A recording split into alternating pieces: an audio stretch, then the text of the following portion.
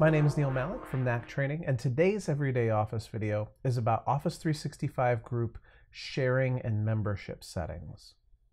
So if you haven't seen yesterday's video yet, if you don't know how to create an Office 365 group, please take a second, click out right now, watch how to create that Office 365 group and why.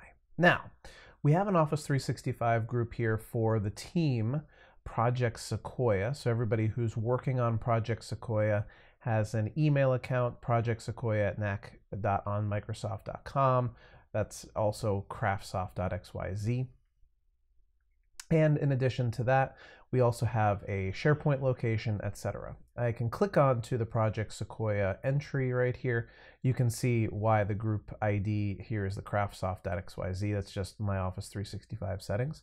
And you can see that there is one whole member of that group. Okay, so I am the only member of this Office 365 group today. But as you can see, if I'm in the admin portal, so portal.office.com, in my Office 365 portal, if I'm an administrator, I should be able to go over to the groups icon on the left, click on groups, then find the group I'm interested in, and to edit the membership of said group, Steve Rogers to this group. There we go, and click Save. And so now there are two members of the Office 365 group if I had access to the portal for Office 365. Now, in addition to that, if I go off to Microsoft Outlook, and if I am the administrator of that team, if I go over here to the Office 365 group entry for Project Sequoia on the left side of my screen, and click on to Add Members up at the top of the screen, you'll see here that I can add somebody like, let's go Natasha, for example. So there's Natasha's account. Great.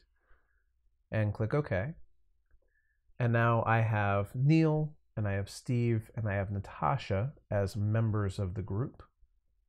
Now, if I go to Edit Group down here at the bottom, I also have the ability to change different settings within that group, or if I realize that Natasha should not be a member of the group, I can always use the little X here to get rid of her from this group.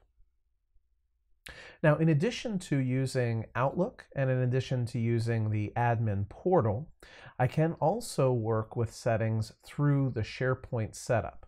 So here in Outlook, I can click on my Files link and be taken directly to the OneDrive location that we share, the SharePoint location that we share. You can see here that this has completely updated. It's got my Neil Malek account, it's got the Steve Rogers account, and it's got the Natasha Romanoff account as all people who are members of this group. Now, if I click on three members over here on the right-hand side, I can add more members by using the Add Members button right here.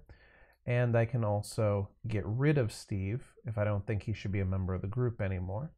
Let me go ahead and add a new member. And I'll just go ahead and add James.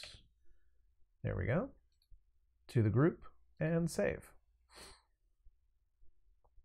And the interesting thing about Office 365 groups is that the assumption here is that we're all working together, we're all collaborating on some project, and so we don't really have settings as far as, who has the specific level of permission.